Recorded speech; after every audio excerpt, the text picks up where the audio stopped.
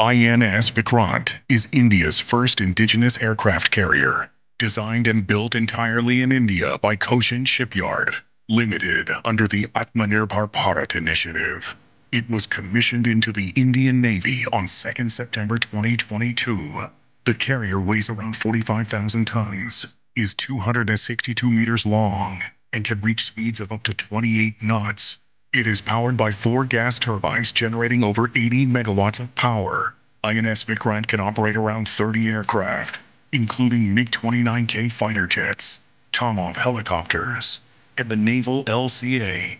Its ski jump deck enables aircraft to take off efficiently, and advanced radar and communication systems enhance its combat capabilities.